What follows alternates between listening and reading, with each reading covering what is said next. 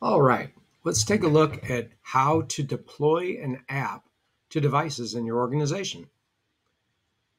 Deploying apps through Intune is awesome because it's a centralized management system that gives you control over how you want to distribute those apps to the devices. So you can group the devices and then you can take the apps and push them to those groups that are appropriate.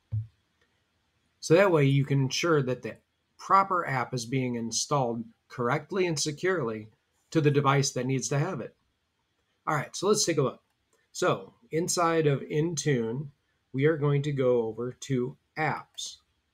And then inside of apps, we're going to choose the platform because we can make apps for all of these devices that we are managing, right? So I'm going to choose Windows. And inside Windows, I can choose Add. And it's going to give us the type of app. So we have a Microsoft Store app, which is the new type of Microsoft Store because the legacy one is being deprecated. So that'll be gone. You can do a 365 app for Windows 10 and later, something for Windows Edge, a web application, and then a line of business app or a Windows app that's Win32. So there's so many different types of apps that you can deploy. So we're going to jump up here and go to the Microsoft Store app with the new one. And we are going to select that. And then from here, we get to select an app. So what we can do is we can search the Microsoft Store. What's nice about using the Microsoft Store with the apps is that it automatically updates when the device updates because it's all part of the same system. So you don't have to re-upload a newer version of the app and redeploy it and schedule updates. If it's available within the Microsoft Store, it's managed through Microsoft with the updates. So let's pick, see if we can find Translate. All right. So you can see that there's all kinds of Translate apps in here. Okay. So maybe we can go back and try Microsoft and search on something like that. So see how there's all different types of things. So whiteboard, right? We can push whiteboard, photos, weather, HoloLens if you have it, remote desktop app. So lots of apps. So we'll jump to whiteboard and we'll push that app. So I'm going to select it. And now it's automatically populating the name, the description, the publisher, the page identifier.